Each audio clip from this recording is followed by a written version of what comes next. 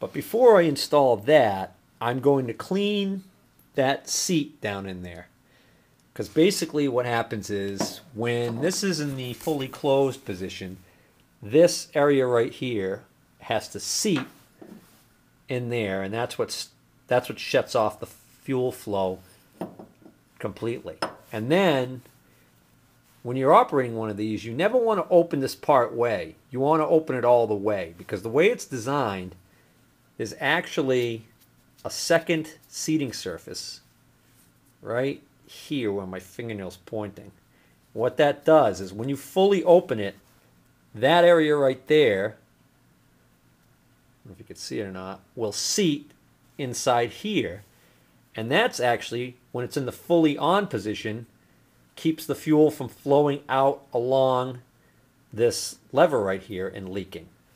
Now in my case, it was leaking pretty badly, but this nut was very, very loose. So at some point when I was reaching under there, or whoever was reaching under there, who knows how long it's been like that, when I went to unscrew this nut loosened. There's a packing inside there.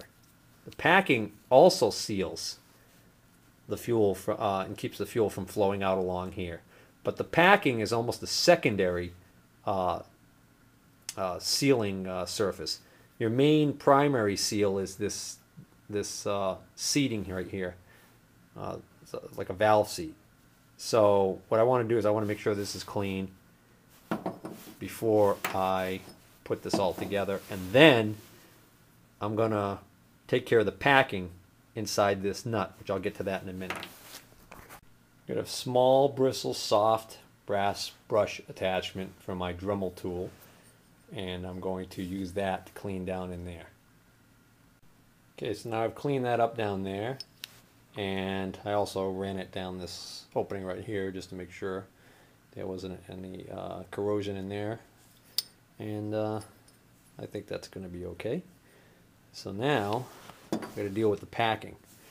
So normally what you do is you'd want to completely unscrew this packing nut like so and slide the packing nut off, and what that would let you do is that would let you completely remove the old packing and then install new packing, which some guys use an O-ring. So you can find the properly sized O-ring that would, stretch over this OD of this shaft right here and fit in there, and that might work perfectly fine for a lot of applications. The problem I have here is I can't take this nut off because the fact that's got almost a 90-degree bend in it.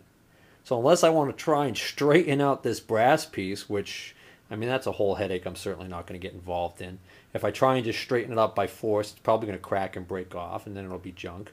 Or I could heat it up and then, soften the brass and then straighten it. But I mean, let's not get crazy now. So what I'm going to do is I'm going to do my best to see if I can fish out the old packing that's in there. And if I can't, then I'm going to try and install the new packing without taking the nut off at all. So now you see I've closed this up. So I've got this nut in my hand closed all the way up against the seated area there. And I move the nut back as far as I can, and you can actually see that packing down inside there.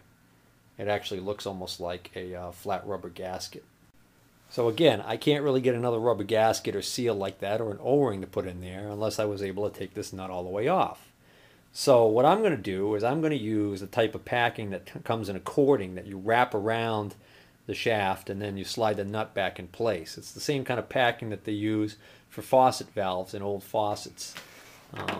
So if you've got like a spigot on the outside of your house, actually still uses that kind of packing. Oh, here we go. Okay, right here. So this is a boiler drain valve actually, but right here you take that nut off and there's a packing inside there. So if this were to be leaking along the shaft right here, water, you would loosen this nut all the way, and you could actually wrap this packing material around there and then retighten the nut, and it should stop the leak.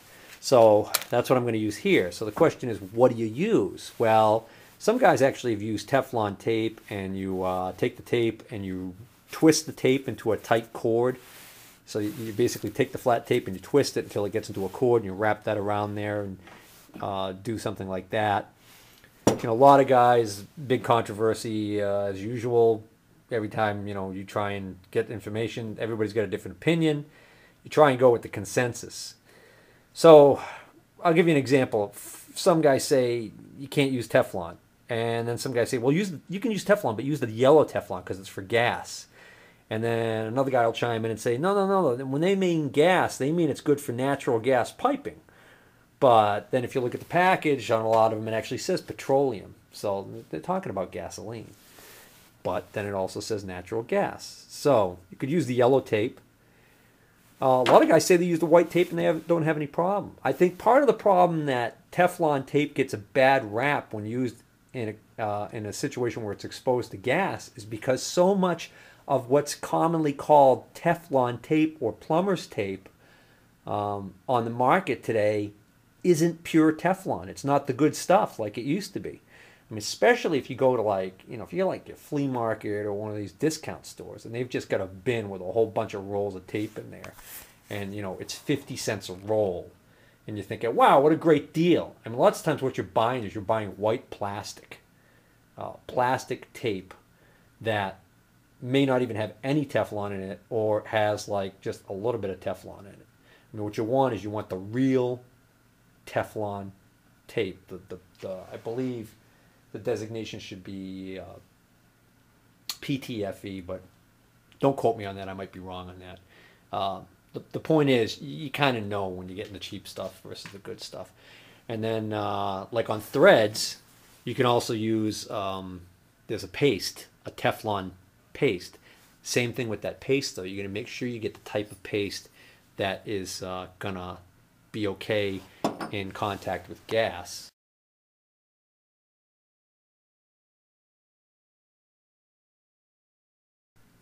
So like here's a paste that I've used. This is Loctite brand thread sealant with PTFE. So this has got the real Teflon component to it. It's not the other stuff.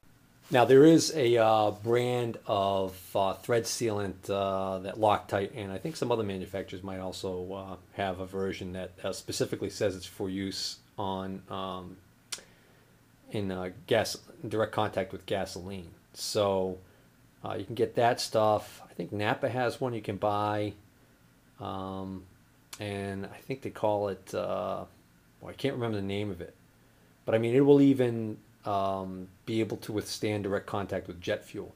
The problem is it's pretty expensive for a small container. It's I forget how much it is, but it's a little pricey. So what I tend to use on a situation like this, for instance, these threads where it's going to thread back into the tank, I'll use this thread sealant with the PTFE. But what I tend to do is I tend to try and stay back off the first couple of threads. And what that does for me is that minimizes the amount of the Teflon that's going to actually go up and be in direct contact with the fuel sitting on the inside of the tank. That brings up another valid point. Don't forget, this is a diesel engine here, so I'm actually dealing with diesel in direct contact, not gasoline. So I may be just overthinking this whole thing as far as ethanol goes, but I just thought I'd mention it because you might be working on something with a sediment bowl that is going to be in a gas tank. So the next thing is, what do you use for packing? Well, again, looking online, various forums, people discussing what they've used over the years. Like I said, the Teflon tape, twining it up into a cord. You can also buy a Teflon cording for packing valve stems. But the majority of the people said that they've had really good luck with the graphite-based cording used for plumbing. And here you go, right here. This was about $4 and change for this large package. There's quite a bit of cording in there. We'll get it out in a minute, take a look at what it looks like. Right next to it on the hook right over from it was one little, maybe like a 4 or 5 inch long strand of Teflon for the same price. Again, you know what? If it's going to work as well, or if it's going to work well enough for our purposes, why would I spend all that money on the Teflon when I could buy the graphite? So let's take a look at what we got. So this looks like it's a big, thick cord, which wouldn't make much sense for our little application here. But if you look closely, it's actually in a strand. So it's almost braided together. So you can decide how many strands you want to keep braided together. So like if you were doing the packing on a big, big shutoff, like a big, maybe like a 2-inch gate valve or something like that, then you could keep it as this thickness. But what we're going to do is we're going to unravel a little strand. We're also going to keep that original packing that's in there because it's going to be too hard to get that out anyways. I'd have to fish it out and then cut it off. And then there'd be no gasket or anything in there. It would just solely be the packing that it was relying on. So what we're going to do is we're going to put this this material right in the front of it. And so when we tighten it down, I think we're going to get a good seal. So now I've just untwined one strand from that, so you can see this is how thin this stuff ends up being. This cording material that it's based on is pretty tough, so it's probably almost like a hemp. And it's hemp that's impregnated with graphite. Oops. So I've wrapped a little bit around there, and now I'm going to use a small, like a dental pick style tool to push it down into the nut. Alright, so how tight do you want that nut? Well, you want it tight enough so that you can feel some resistance when you're turning it, and that way you know you're getting some good compression on the packing. But you obviously don't want it so tight that it's hard to turn, too hard to turn this lever, because then you run the risk of this whole thing wanting to unscrew. Alright, now another spot where it can leak is where these threads screw into the actual housing ring. So on these threads, we're going to put a little bit of thread seal. Now, on these threads, we don't bother putting any thread seal because that's not the sealing surface. The sealing surface is happening between the shaft of the actual lever here and the inside, as opposed to here where the actual sealing surface is the threads with these threads. Alright, so now I've got it reassembled and I've got it in a fully closed position. And then if you, this is cleaning up and you dare put your mouth on it, you can blow into it hard. And if you get any noise indicating that your air is leaking, you got to check and see if it's coming through the valve, and that means your seat's not seating properly. And if it's coming through anywhere around here, then you know that your packing is not right. Although in the fully closed position, really it has to be leaking past the seat before it has a chance to move anything. Now I'm going to install my screen, and then the cork gasket will actually hold the screen. Alright, and now we'll put the bowl and the bowl retaining clamp back on. Clean the bowl out. Of course, you want to inspect it for the cracks and the chips. Left on the chalkboard. Mix this. Well, I just took a gander underneath the magnifying glass, and it says heat resistant. So that's not the manufacturer. And there was a diamond with an eye in the middle of it. And on this casting, there is a diamond with an eye in the middle of it. So, not sure what that would be. Who would be the manufacturer there, but maybe somebody else knows. I don't think it's international. So, I was just curious, but it's beyond the scope of my knowledge. Alright, so that's back together. As far as tightening this up, you'll notice that it's got these nubs on here, so it's easy to grab with your fingers and tighten with your fingers. Finger tight should suffice, and if you can't get to stop leaking from the finger tight, then you get something else going on. Either a crack in the glass, or you've got a crack in the casting, or a bad gasket, or some foreign material that's stuck in there. The point is, you don't want to over-tighten this because it'll crack your bowl. So we'll just use the more aggressive wheel to clean up this aluminum part. This is actually sticking up into the pan. And the purpose of this is actually my sediment bowl essentially for the